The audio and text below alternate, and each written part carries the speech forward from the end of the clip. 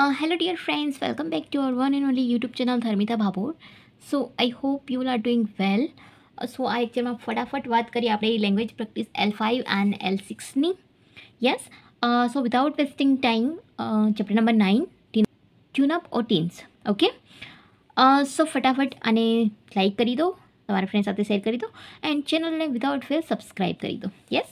So start with our L5. Read the story carefully. Who do you think killed mister Mahesh? Okay, એક બહુ જબરજસ્ત એવી story આપેલી છે. મિસ્ટર મહેશભાઈ છે, એમનું મર્ડર થઈ જાય છે એન્ડ એની પૂછતાછ પોલીસ એમના મેનેજર સાથે કરે છે. તો ઇઝ અ બહુ મસ્ત ઇન્ટરેસ્ટિંગ સ્ટોરી છે. So let start. Okay. One day inside a police station in a small town, the police inspector was going through some of his case file. The clock on the wall rang 11 times. Okay. The police inspector saw the time as soon as he started working again. His telephone rang. Okay. So કરે છે one day inside a police station in a small town. એક નાના ટાઉનની અંદર એટલે નાના ગામની અંદર police inspector was going through sum of his case file. Okay, એના કોઈ કેસ પડ્યા હોય એના વિશે એ ફાઇલ બધી ફાઇન્ડ કરતા હતા. ઓકે, તો clock on the wall ring 11 times એટલે 11 એટલે ઘડિયાળમાં 11 વખત ક્લોક થાય એટલે કેટલા વાગ્યા હોય? ઓબ્વિયસલી 11 વાગ્યા હોય. The police inspector so the time as soon as he started working again. Okay, એણે ફરીથી કામ કરવાનું શરૂ કર્યું. His telephone ring. ઓકે, એ ટાઈમને એમનો ફોન આવે છે. ટ્રીન ટ્રીન ટ્રીન ટ્રીન. Hello inspector. Hello inspector Khan here. Okay, ટ્રીન વાગે એટલે મિસ્ટર જે આ ઇન્સ્પેક્ટરનું સરનેમ હોય છે ખાન, એ ઉપાડે છે કે hello inspector Khan here. Sir there is a murder in the house. શું કહે છે?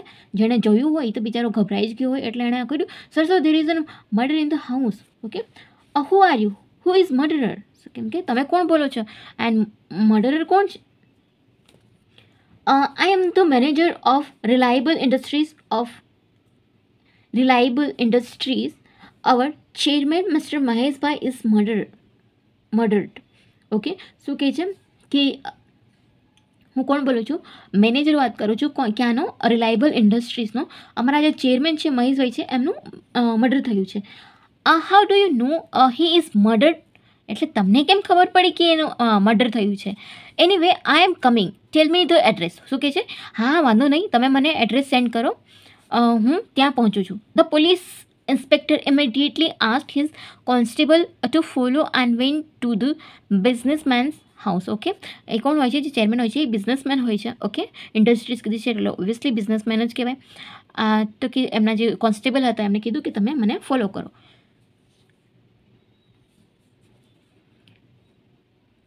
When they reached the house, they saw the dead body on the floor. Okay, એ લોકો ઘરે પહોંચ્યા પછી એમને ડેડ બોડી છે મહેશભાઈનું તો એમને જોયું ફ્લોર પર પડેલું. There was અનોધર main who introduce himself as a મહેશભાઈસ manager. ત્યાં એક બીજા વ્યક્તિ પણ હતા જે પોતાની જાતને શું કહીને ઇન્ટ્રોડ્યુસ કરતા હતા કે હું મહેશભાઈનો મેનેજર છું. He said that he came to see the boss in the morning but he found him dead. Okay, એ સવારે એમના બોસને જોવા માટે આવ્યા હતા બટ એમને એમના બોસ એમને કેવી રીતે મળ્યા? આ મરેલી હાલતમાં મળ્યા એમને.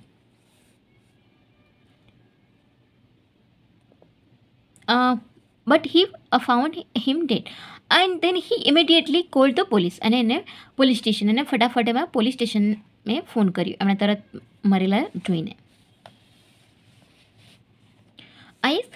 The police inspector looked at the room to see if he could find any clue about the murderer. Okay, તો એમણે જે રૂમની અંદર એમનું મર્ડર થયું હતું પોલીસ ઇન્સ્પેક્ટરે બધું એમ ખોળ્યું કે ક્યાંથી એમને કદાચ કોઈ ક્લુ મળી જાય, કોઈ શું કહેવાય, કોઈ એનો સુરાગ મળી જાય. Okay, he walked near the rich man's dead body and something flashed in his mind. Okay, જેવું તરત એમના રીચ એટલે જે બિઝનેસમેન હતા ઓબ્વિયસલી રીચ હોય પછી એમને સમથિંગ એમ માઇન્ડમાં એક વિચાર આવ્યો.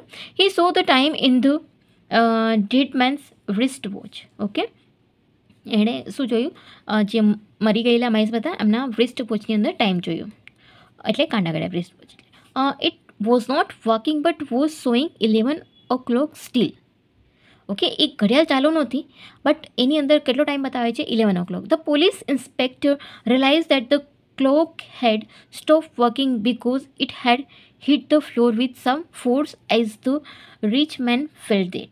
ઓકે, શું થયું આની અંદર કે ઘડિયાળની અંદર 11 વાગેલા બતાવેલા હતા અને ઘડિયાળ ચાલુ નથી. તો એમને વિચાર આવ્યો કે આ ઘડિયાળ ત્યારે બંધ થઈ હોય જ્યારે એ એમ નીચે પડ્યા હોય ને એમનું કંઈક ઘડિયાળ જે ફોર્સ સાથે ટકરાયું એટલે બંધ થઈ ગયું હોય. જ્યારે મહેશભાઈ પડ્યા એ ટાઈમે એમનું મતલબ ઘડિયાળ બી ટકરાઈ હોય કંઈક સાથે, ત્યારે જ એ બંધ થઈ ગયું હોય ને એ ટાઈમે 11 વાગ્યા હોય.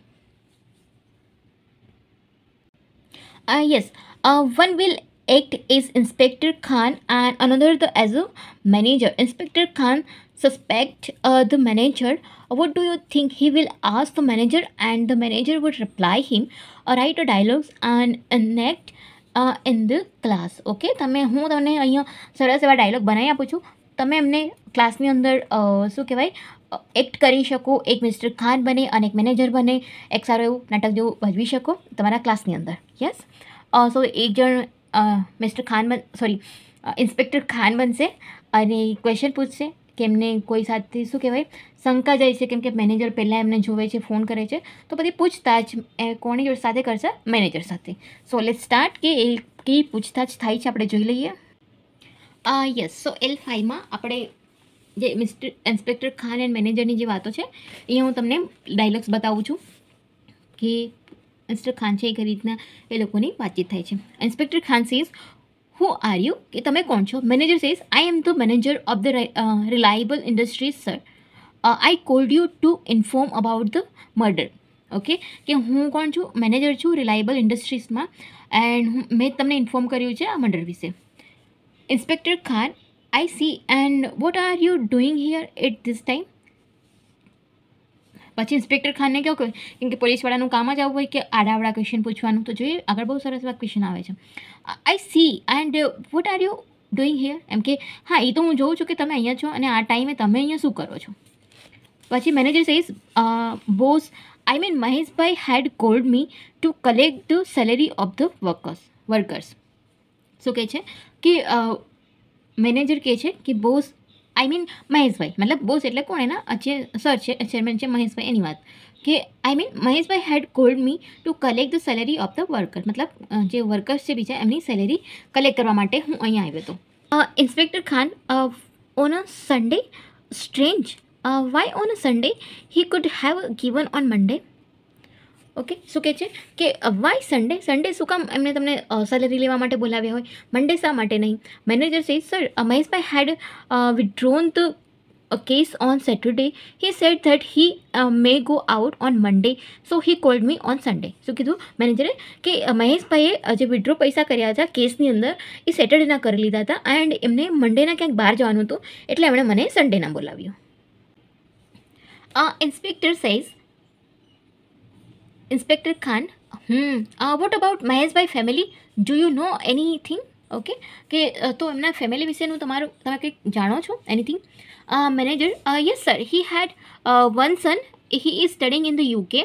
મહેશભાઈ's wife has gone to Pune for some family function. એમના એક સન છે એ UK ભણે છે એન્ડ એમના વાઇફ છે એ પુણે કોઈ ફેમિલી ફંક્શનથી ગયા છે. Okay, inspector Khan, I C no servants in the house. કોઈ જે સર્વન્ટ કામ કરતા હોય એ કોઈ ઘરે નથી. Manager says, yes sir, there is a servant cold Ramu. He looks after the house. The Cook comes at around 12 noon. શું કહે છે કે યસ સર, હા સર્વન્ટ છે ને એમનું નામ રામુ છે and he look after house and the Cook comes at around. મતલબ જે ખાવાનું બનાવવાવાળા આવે છે એ 12 વાગે આવે છે અને જે સર્વન્ટ છે એ રામુ કાકા કહી શકો તમે. દેન inspector Khan says, in that case where is the Ramu? Okay, સો રામુ ક્યાં છે પણ? Manager says, I did not C him in the house. શું કહે છે કે મેં એને ઘરમાં નથી જોયું ઓર perhaps he has gone to the market but I am not sure about that. શું કહે છે કે કદાચ એ માર્કેટ ગયો હોય બટ હું એના માટે શ્યોર નથી. Inspector Khan says, okay, what time head Maheshbhai cold you hear? Okay, inspector ખાને પછી હવે આપણે આમ ફરીને ક્વેશ્ચન કરવાનું શરૂ કર્યું કે એવો કયા ટાઈમે તમને મહેશભાઈએ કોલ કરીને અહીંયા બોલાવ્યા? Cold you hear? Maheshbhai at 11 o'clock sir. કે મહેશભાઈ મને 11 વાગે અહીંયા આવવાનું કીધું હતું. Inspector Khan and what time did you come here, and તમે કેટલા વાગે અહીંયા આવી ગયા હતા? મેનેજર આઈ કેમ here at 10:50 sir, I am always before time. શું કહે છે મેનેજર કે હું 10:50 અહીંયા પહોંચી ગયો હતો એન્ડ હું ઓલવેઝ જે ટાઈમ આપ્યો એના કરતાં વહેલો જ આવી જાઉં છું. Okay. Inspector Khan says that's good and then what happen. હવે પૂછે છે કે શું થયું હતું તમે આવ્યા પછી? Manager says, I rang the bell, but no one opened it. I waited for some time, then I pushed the door gently and it opened. So I went inside. I called out to Mahesh bhai, but he did not answer. શું કહે છે કે મેં bedroom વગાડ્યો પણ કોઈ દરવાજો ખોલ્યો નહીં. મેં થોડોક ટાઈમ બહાર ઉભો રહ્યો, પછી મેં દરવાજાને ધીમેથી મતલબ જેન્ટલી ધક્કો માર્યો તો એ ખુલી ગયો હતો, મતલબ ખુલ્લો જ હતો. સો આઈ વેન્ટ ઇનસાઇડ, તો હું અંદર આવી ગયો. પછી આઈ cold out Maheshbhai, but he did not answer. પછી આપણે ઘરમાં પહોંચે એટલે જેનું કામ હોય એને બૂમ તો પાડતા હોઈએ ને, તો એમને કોઈ આન્સર ના કર્યો મહેશભાઈએ.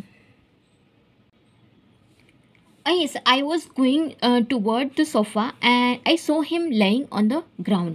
Okay. His head was bleeding as if somebody had hit him hard from behind. Okay.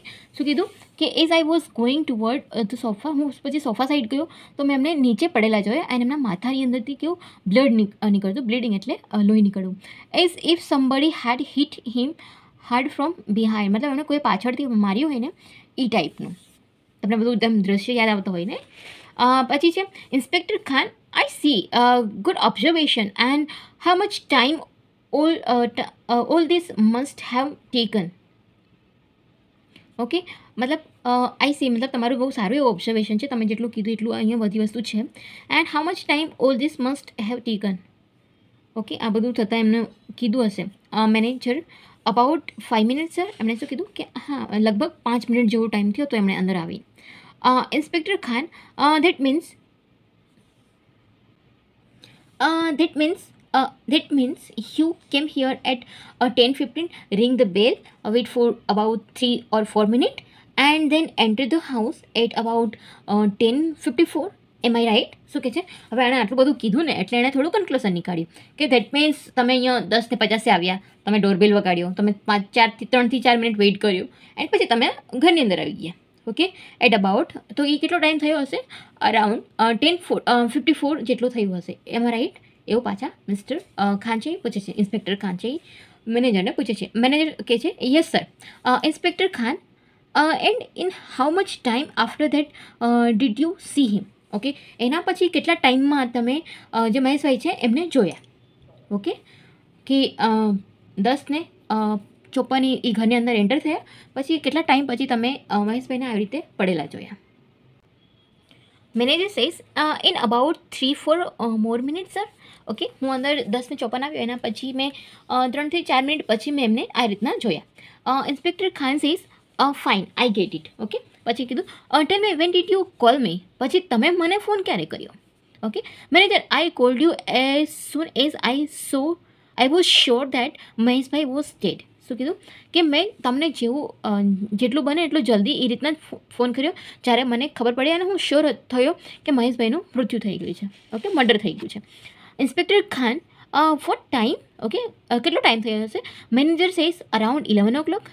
Okay, એમણે શું કીધું કે around 11 o'clock. Inspector Khan, I see. So it means that when entered the house, Maheshbhai was already murdered.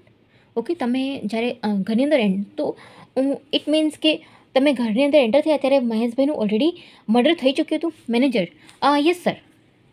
શું કહે છે કે હા પાડી એમ. Inspector Khan, all right. Thank you, Mr. Manager, for all your cooperation. You were a great help. We will call you whenever we need you. We need you. Please do not leave the town without our permission. We need your help in the investigation. શું કહે છે કે all right, thank you તમારા કોઓપરેશનના લીધે and તમે જેટલી information આપી એના માટે, કે તમે હવે ક્યાંય ટાઉન છોડીને ક્યાંય અત્યારે બહાર ના જતા વિધાઉટ એ લોકોની પરમિશનથી, કેમ કે ઇન્વેસ્ટિગેશનમાં અમને તમારી હેલ્પ જોઈશે. Manager says yes sir. શું કહે છે? હા પડી દીધી. તો આ ટાઈપના ક્વેશ્ચન ઇન્સ્પેક્ટર ખાને મેનેજરને પૂછ્યા હતા. હવે એનું જે પણ મિસ્ટ્રી આવે એ તો પછી તમે બનાવી શકો જાતે જાતે. તો અહીંયા સુધીનું હતું આપણી L5 and will move to our next language practice is L6. Okay, so continue with stay tune. The L6 છે. Imagine that the police arrested the manager and he is taken to the court and law for trial. The manager answered the question of the lawyer, read the answer carefully and frame the question using what, when, where, why and how asked by the lawyer. So કે છે અહીંયા કે આપણે હવે મેનેજરનું કામ તો ઇન્સ્પેક્ટરે જેટલા question કરી લીધા એ તો જોઈ લીધું.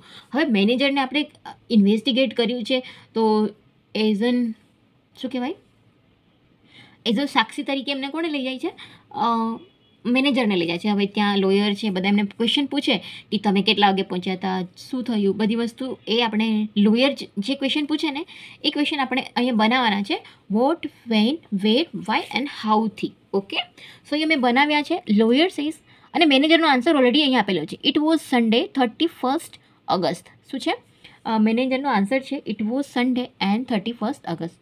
સો ક્યારની વાત હોય એવું લોયર પૂછવા માંગે. Lawyer says what day was it. Okay, એ દિવસ કયો હતો? Vote day was it? It was a Sunday 31st August. Okay, એ દિવસ કયો હતો જ્યારે આ મંડળ બધી વસ્તુ થઈ તો એ કયું હતું કે સન્ડે હતો તે દિવસ અને 31st ઓગસ્ટ હતી. લોયર હવે બીજો ક્વેશ્ચન શું પૂછશે પણ એના મેનેજરનો આન્સર છે I reach there at 11 o'clock. એટલે લોયરે શું પૂછ્યું હશે કે તમે ત્યાં કેટલા વાગે પહોંચ્યા.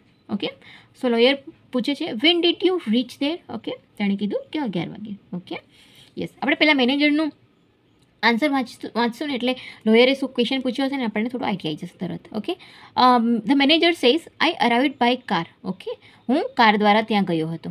ઓકે, સો લોયરે શું પૂછ્યું હશે? How did you arrive there, મતલબ તમે કેવી રીતે ત્યાં પહોંચ્યા. યસ, કે હું કાર લઈને ગયો હતો. પછી મેનેજરનો પછીના સવાલના જવાબ શું હોય છે? I live in sector 31 and Azad road. Okay, કે હું ક્યાં રહું છું? સેક્ટર 31 આઝાદ રોડ રહું છું. તો લોયર પૂછ્યું હશે કે તમે ક્યાં રહ્યો છો? It's way do you live. Yes, okay, perfect. Then the manager no reply બીજા ક્વેશ્ચન માટે આવે છે I left my home at 1:30 AM. Okay, એટલે એ આઝાદ રોડે અગર રહેતો હોય તો એણે કોના ઘરે? મહેશભાઈના ઘરે પહોંચવામાં કેટલો ટાઈમ લાગ્યો? એ ઓલમોસ્ટ 10:50 લાગી. એ 10:30 એના ઘરેથી નીકળે છે અને 10:50 એ મહેશભાઈના ઘરની બહાર ઊભો હોય છે બેલ બગાડીને. યસ, સો એ 20 મિનિટનો રસ્તો છે સેક્ટર 31 ટુ જે મહેશભાઈના ઘરનો રસ્તો. યસ, તો કોર્ટની અંદર આવા જ આડાવાળા ક્વેશ્ચન કરીને જે સચ છે એ ઉગલવા મતલબ સાબિત કરતા હોય છે બધી વસ્તુ. ઓકે, તો manager my home is 40 kilometre from મહેશભાઈઝ bungalow. Okay, શું કહે છે કે મારું ઘર છે એ મહેશભાઈના બંગલોથી કેટલું? 40 કિલોમીટર છે. ઓકે, સો લોયરે શું પૂછ્યું હશે એને કે how far is your home from મહેશભાઈઝ bungalow. Okay, તમારું ઘર છે મહેશભાઈના બંગલોથી કેટલા કિલોમીટર દૂર છે? તો 40 કિલોમીટર દૂર. એન્ડ પછીનો મેનેજરનો રિપ્લાય આવે છે, આન્સર છે I can there two collect amount of the salary of the workers. Okay, હું ત્યાં શા માટે ગયો હતો? મને મહેશભાઈ વર્કર્સની સેલેરી લેવા માટે બોલાવ્યા હતા એટલા માટે હું ત્યાં ગયો હતો. Okay, why did you go there? તમે ત્યાં શા માટે ગયા હતા? તો હું સેલેરીના જે પૈસા હતા, અમાઉન્ટ છે એ લેવા માટે ગયો હતો વર્કર્સના. ઓકે, પછીનું યસ, પછીનો આન્સર કરે છે મેનેજરનો આન્સર હોય છે આઈ કેમ on Sunday because it was the last day of the month and the mister Mahesh had already વિથડ્રોન the money on the Saturday four payment on Monday morning. Okay, શું કીધું કે ઓલરેડી સન્ડે શું છે એણે ઓલરેડી ફર્સ્ટ ક્વેશ્ચનમાં જેને answer આપ્યો કે દિવસ કયો હતો? સન્ડેનો હતો અને 31st ઓગસ્ટ હતી એટલે એ મહિનાનો છેલ્લો દિવસ થયો. એન્ડ મહેશભાઈએ જે કેસ છે એ સેટરડેના જ મતલબ ઉપાડી લીધા હતા એન્ડ મંડે મોર્નિંગ માટે. પછી okay, so why did you go on Sunday? Okay, સો એ લોયરે શું પૂછ્યું હશે? Why did you go on Sunday, મતલબ તમે સન્ડે શા માટે ગયા તેમ. તો એણે બધું ડિસ્ક્રાઇબ કર્યું કે એ મંથનો લાસ્ટ ડે હતો અને મહેશભાઈ સેટરડેના પૈસા ઉપાડી લીધા હતા અને મને લેવા માટે બોલાવ્યો હતો એટલે હું ગયો હતો ત્યાં. ઓકે, સો મેનેજર પછી કહે છે આઈ સો the door was open end Maheshbhai was lying on the floor and his head was bleeding.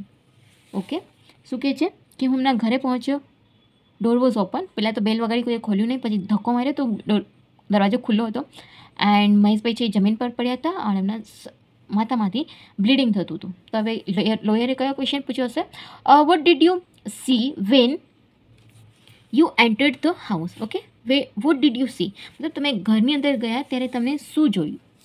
સો એણે ડિસ્ક્રાઇબ કર્યું કે ઘરનો દરવાજો ઓપન હતો એન્ડ મહેશભાઈ જમીન પર પડ્યા હતા એન્ડ એમના માથામાંથી બ્લીડિંગ થતું હતું. પછીનો આન્સર હોય છે મેનેજરનો આઈ immediately call the police. Okay okay, તો આ બધું જોયું હોય તો તમે શું કર્યું એવું લોયરનો ક્વેશ્ચન આવ્યો. શું કે વોટ ડીડ યુ ડુ, તમે શું કર્યું? શું કીધું મેનેજરે? આઈ ઇમિડિયેટલી કોલ ધ પોલીસ, મેં તરત પોલીસને ફોન કર્યો. એન્ડ લાસ્ટ આન્સર આપે છે the manager I did not call the doctor because he was already dead. શું કે મેં ડૉક્ટરને એટલા માટે ફોન ના કર્યો કેમ કે ઓલરેડી એમની ડેટ થઈ ચૂકી હતી, એટલા માટે પછી પોલીસને જ ફોન કરવાનો આવે. Lawyer says why did not you call the doctor, કે તમે ડૉક્ટરને ફોન શા માટે ના કર્યો?